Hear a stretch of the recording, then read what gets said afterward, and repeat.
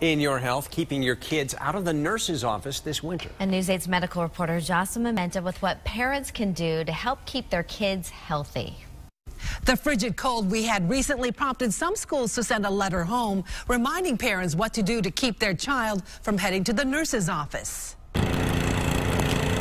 Harsh winds and bitter temperatures, a tough combination especially among the most vulnerable. This cold and dry weather that we've been having for such a long period of time, I think, it's kind of record-breaking, can always cause some health nuances that kids aren't used to. Prompting many to head to the nurse's office. School nurse supervisor Linda Kaufman oversees the 5 schools in Haddam and Killingworth. Every season brings its own complex of things that we see in the health offices. In harsh wintry conditions, school nurses see an increase in dry skin-related issues. If their skin is dry and they're itchy, then they're going to be focusing on that itchy skin in the classroom instead of the lesson that's being taught. So have plenty of lotion and lip balm handy. If you have dry skin, it leaves an avenue for bacteria, to get into those little cracks and cause a problem.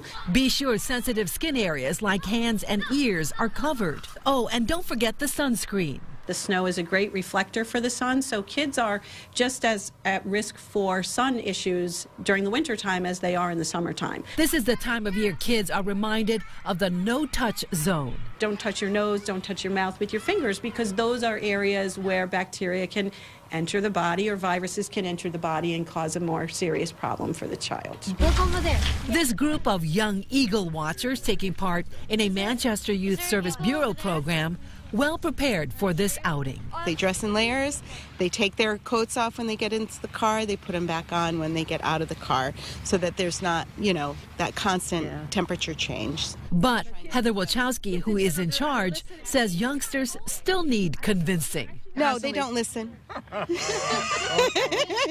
don't listen, but you know what? They do a really good job with when you really tell them the reason why, and I think that's what's really important about it, is making sure that they understand why we're asking them to do what they're doing. Kids do need more guidance, especially the younger ones. So Linda Kaufman recommends if you think your child is not feeling well and should stay home, ask open-ended questions, not those yes or no questions. It may save you from getting that call from the school nurse. Jocelyn Mementa, News 8.